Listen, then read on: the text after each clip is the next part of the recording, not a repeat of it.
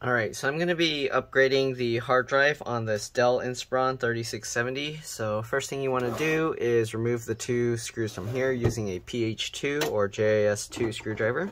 Alright, let's go ahead, let's go ahead and remove these two screws. Alright, the customer said that their computer only came with 128 gigs and it's running low. It keeps filling up, so we're working on this to get rid of it. All right, so once you've taken out those two screws, you can grab this part and you can pull this back, and then you can go ahead and lift the cover off just like that. All right, so the SSD is right here. As you can see, they use this really tiny one here. Let me zoom in. They also have 2 sticks of RAM here, which it's hard to show this, but there you go. If you wanted to remove the RAM, you just pull these tabs to the side here. I'm going to just pull out one stick to show you guys. All right, then you can go ahead and pull this up, and here you can see it's a 4 gig PC4 2666V, so make sure it's desktop RAM, PC4 2666V, and you can use whatever you want. You can use 2 16 gig sticks if you want. Keep in mind, if you upgrade your RAM, that it will take more space on your hard drive, so make sure that your hard drive has enough room if you are going to be doing that. Alright, so we got that. Let's go ahead now and take this out. Hopefully we can move this, that SSD mount. Let's see here, so hopefully you can see that. We're going to switch over to a PH1 or JIS1 screwdriver. And again, hopefully we're going to be able to migrate that over, because if we can't, that's going to suck. So we got that screw out. It pops up slightly. Then you can go ahead and wiggle and pull it out. And here you can see it's a M.2 NVMe SSD, and it's just this tiny one. We're going to try replacing it with a full-sized, and it looks like we can. So we're going to switch back to the PH2 or JIS2 screwdriver, and we're going to take this post here that the screw went in before. Okay, and yes, we can unscrew that. Sorry, I know my hand's in the way, but we can unscrew that. Okay, and we're just going to move it over to this one here, the longer one, that 2280. So, okay. So I didn't know, excuse me, what the sizes were. So there's the 2280, and then there's the 2230, and I believe there's other ones in between, but those are the sizes. So we're going to be replacing it with a full-sized one, this Crucial P2. This is a 500 gig SSD, but I am going to have to clone it first. If you want to see how to clone SSDs, you can watch my other video.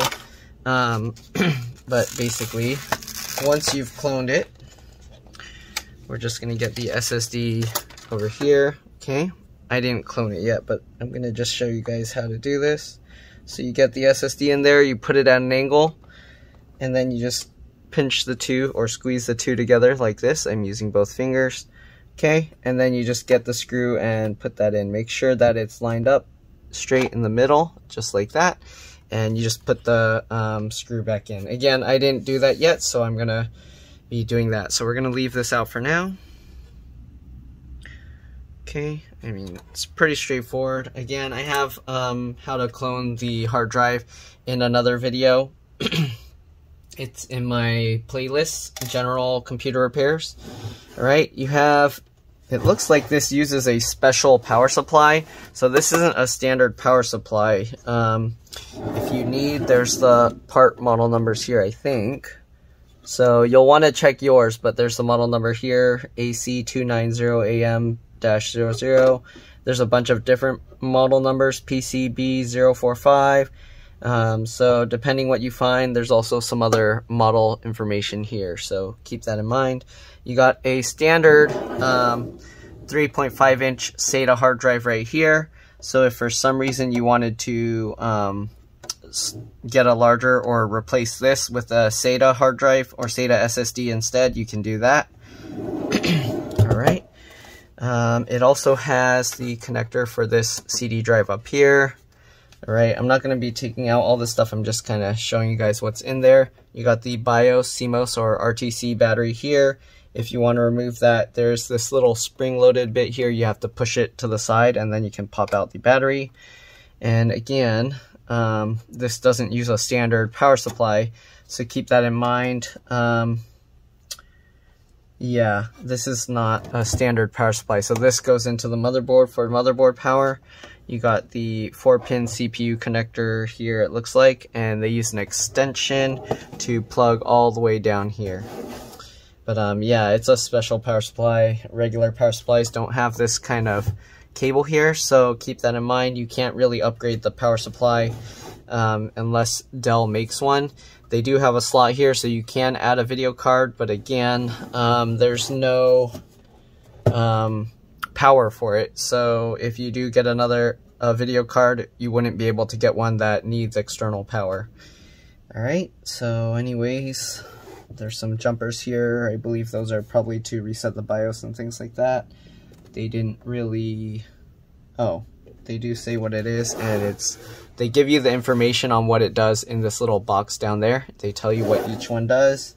So yeah, they have like service mode, power clear, and CMOS clear, or password clear, not power clear. So PW is the password, so if somebody put a BIOS password, you can reset it using these that blue jumper thing there. Alright, so that's pretty much all I'm going to show in here. I'm going to clone the SSD now, and that's pretty much it. So yeah, pretty straightforward, very standard desktop wise inside. Again, they don't use a regular power supply, but other than that, all the other stuff looks normal. The cover is very easy to put back. You just put it back slightly further back this way, and then you just slide it back over, put the 2 screws in, and you're good to go. Alright, so anyways, hopefully this video helped you guys. Again, there doesn't seem to be anything special here. This heatsink does seem a little bit difficult to get to because of this shroud.